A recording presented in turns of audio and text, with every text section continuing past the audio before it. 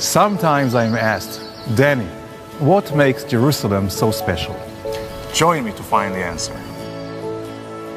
Some say it's the unique archaeology and thousands of years of history that you can feel in almost every step that you take.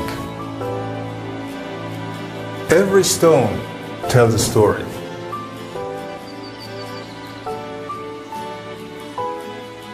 Perhaps this is where the kings of Israel were once anointed.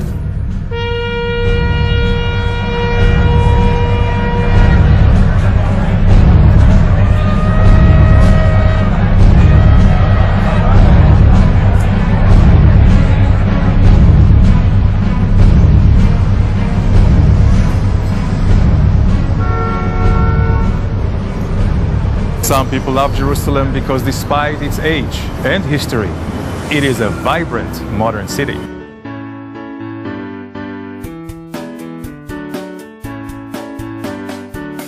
As a matter of fact, in Jerusalem, we do not only enjoy technology, we also create it.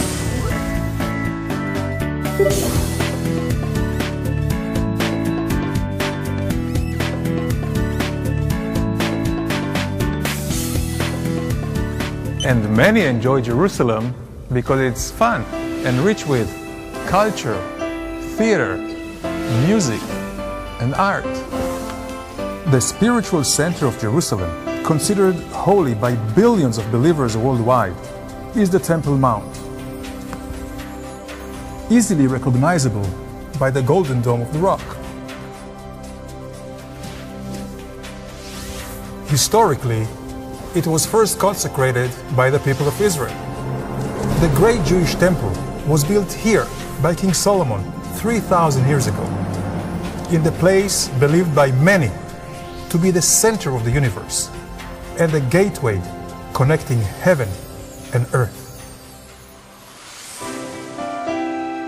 Over the past 2,000 years, Jerusalem's diverse populations were the source of conflict, war, and oppression. Ever since the people of Israel resumed sovereignty in its capital, which they have never abandoned. Well, you can just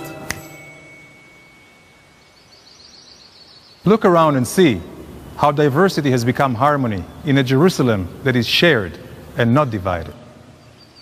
Why does Jerusalem attract such diversity? How, for the first time in history, did diversity become harmony? Perhaps this is the magic of Jerusalem.